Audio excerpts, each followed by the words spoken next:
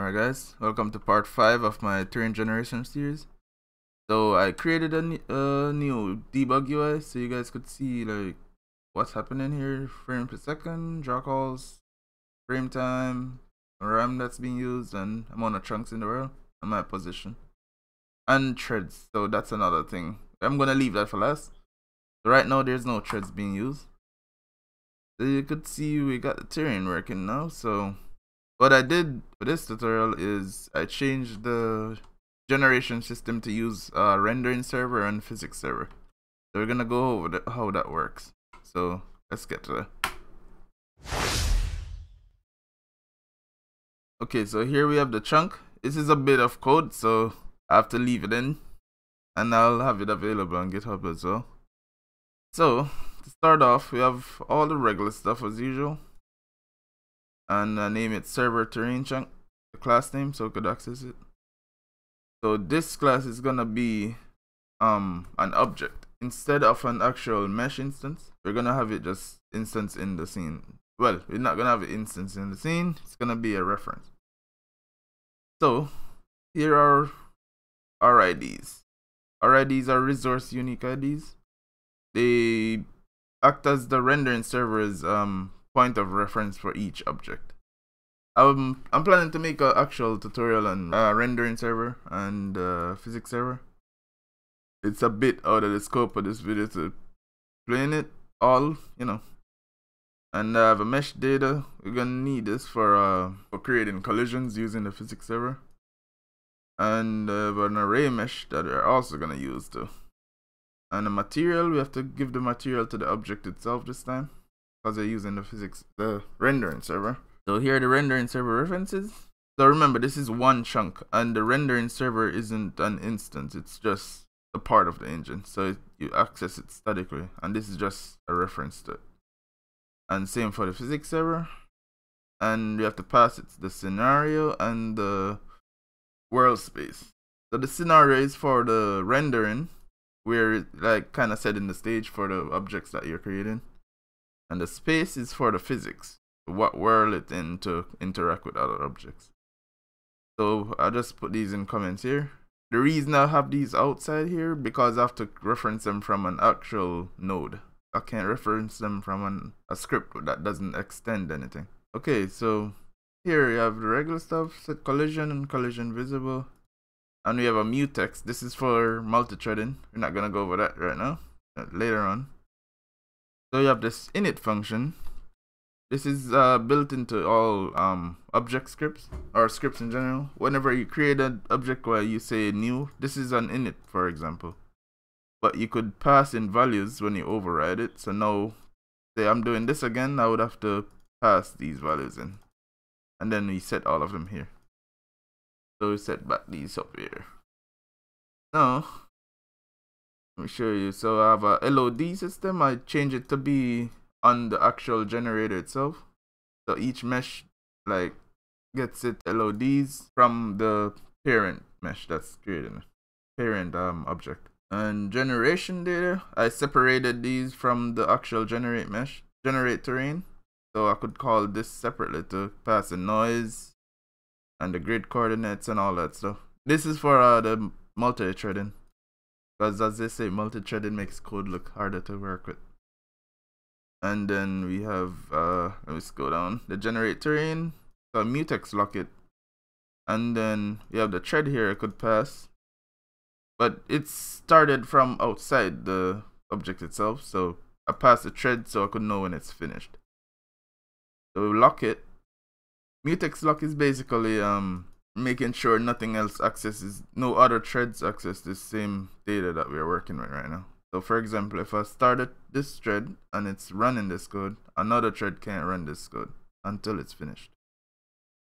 So all this code is the same, mostly, except for right here. Where is it? Right here. So right here we're using resource IDs now. So let's say instance the resource using the rendering server. Then we use the rendering server again and create a mesh instance. It's kind of confusing, I know. it's a bit advanced, but I'm gonna make a tutorial on it. And then we set the base. We're telling this instance to be a mesh instance, if that makes sense. Kind of like when you create a node and then, well, it's already a mesh instance when you create a node. That most of the heavy lifting for you. So we're setting the origin because I have this chunk transform here. That we have to do even the position on our own. The chunk transform. We have to track the position on our own. And then instance set transform. We're setting it to be that transform. And we're going to add surface from arrays. You get that mesh instance. That's the mesh there that we created up top. We tell it to be of type triangles, and we pass the mesh data to it, which is right there. And then we go down to here. We set the material to that material that we announced up top. Here. Well, it's on the other class. There we. Then we unlock the mutex. This is for the threading as well. So the last instance, set free last instance. We call the thread complete. As I said, we're not gonna go over that yet. And then take the thread if it's not now. Wait to finish. Then we set collision. Alright. So the generate collision is the same again. First I clear the collision, whichever collision that was on it before, if there was. Then create the body, set the space. As I was telling you, need a space. And we set the mode to be a static. And we set the layer masks. These I'm not comfortable with yet, but I know this means layer 1. And body state, tell the state transform to be that chunk position. That's the position we're setting. As I said, this code is kind of advanced, so it's a lot just to set a position. Then say new mesh array. So this is where I was kind of confused. I can't actually set the I can't figure out how to create the collision without doing create a new mesh and then create tri-mesh shape from that. So I set the shape. I create the array mesh, then set the shape to be the same mesh data that we had before. And I say collision shape dot mesh create tri-mesh. And then mesh shape, new concave, create a concave polygon shape, and then pass that data to the mesh shape. Quick pause right here, guys. So I noticed what line 131 isn't actually used. Kind of was just trying stuff to see what works, so ignore that line. You could see the new mesh, it actually takes the collision shape and then it adds the collision shape to the collision body, not the actual mesh shape that we're using. So technically we're not using that at all. Then the body add shape, mesh body, collision shape, and set it identity. That means it's 0, 0 and everything. So it's local to the collision body. The shape is local to the collision body. Then we have the regular stuff. Update chunk. Should remove. I don't actually use this, but it's there. And then update LODs based on distance from the last tutorial.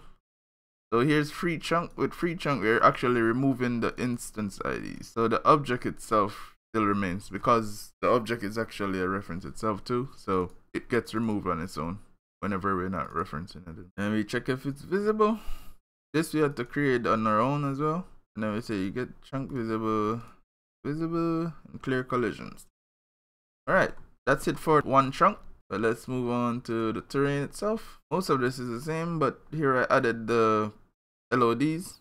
These are what we're passing to the chunk. To each chunk, I mean. And I've just had a category setup thing. This setting categories make you have like spaces. So let me show you what I mean. Like here I have terrain data. It just creates that just to separate the code, the editor code. And then I have a debug category where I have threadings here. So I have thread count and use threads. So I had that off. And then let's see. Here I create the threads. Right here, I mean. Then we set the amount as usual. Then I set wireframes to be true, so it can render wireframes. Then I set it to start in the beginning. Update visibility count. That's the code we're calling every step, but we just do one to start the game. And then see what else we got here right now. Let's scroll down to about here.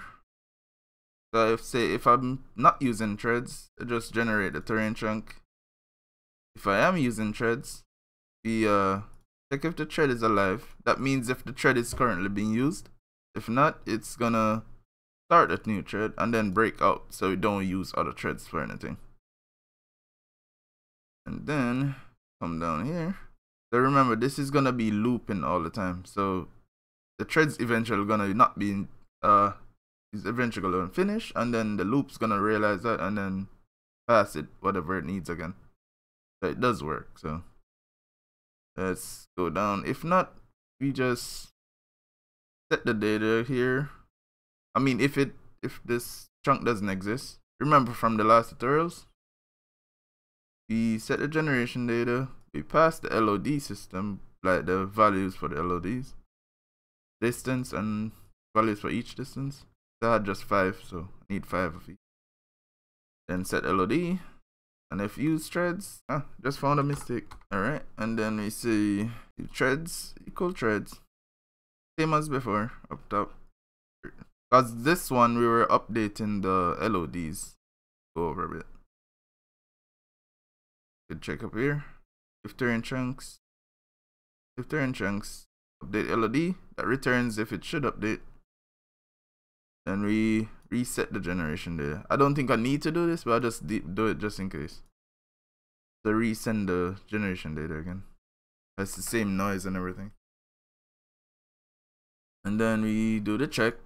See if we need to use threads, etc, etc. And then we check if we should remove the chunk. So we say free chunk. Remember, that's free in the RID. Then we remove this chunk itself.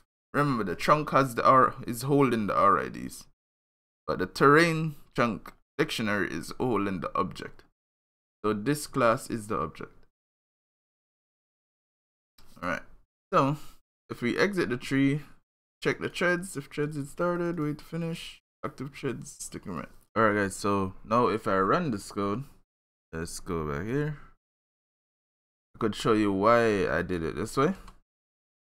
So press V to see the top view. So let's turn these off. So if we come over to the editor here, you could notice that we're not generating anything in the map. You press the remote here to see what's going on in the game itself. So we have the player and the player stuff there. So let me show you what I mean. So before, let's open up original terrain generator. So it's the first one from the beginning. Endless terrain. If we run this code, so if you look over here now, press remote, notice that we're generating all these, and then each one that's close by the player gets a collision shape. So this is kind of taxing, so since you're doing so much, we improve the performance by just not putting them in the scene itself.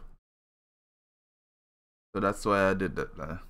Alright guys, so that's probably the end of this tutorial. So thanks for watching, like and subscribe, and see you in the next video.